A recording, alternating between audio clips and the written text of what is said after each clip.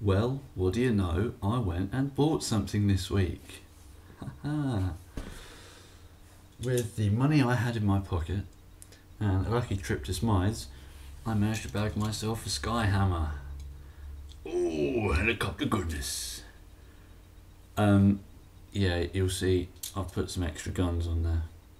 I think these are like all my mech-tech weapons, apart from shockwaves crammed on here. This is awesome. Just non-stop artillery. Yes. The copter mode is a thing of beauty. Bit of a shame about the robot mode because he's got a limp arm that I can't fix by tightening up the screw in his elbow. But he's still an amazing figure. I love the transformation. Guns, guns, guns.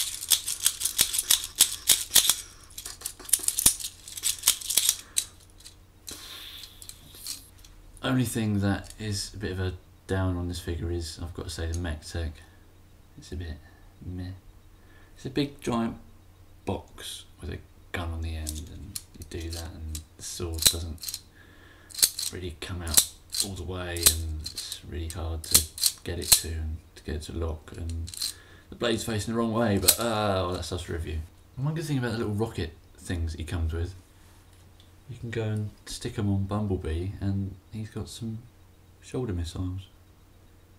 Yeah, I'd like to think that's what these weird holes up here are for, but it's obviously not. So it's time to break continuity and show you what else I got this week. Because this weekend has been a bit bot heavy, so on Friday went Asda's Legion Roadbuster.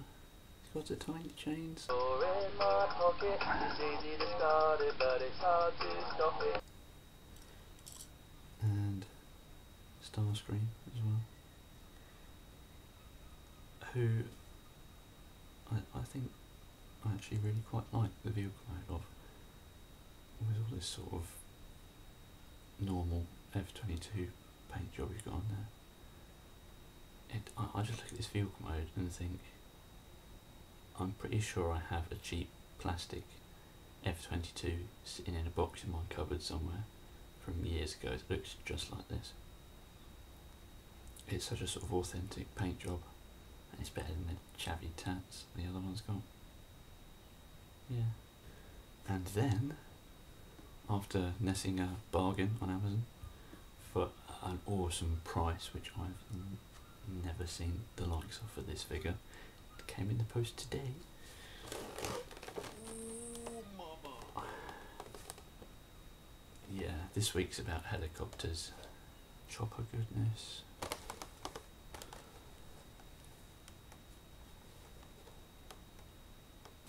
So, that's my lot this week.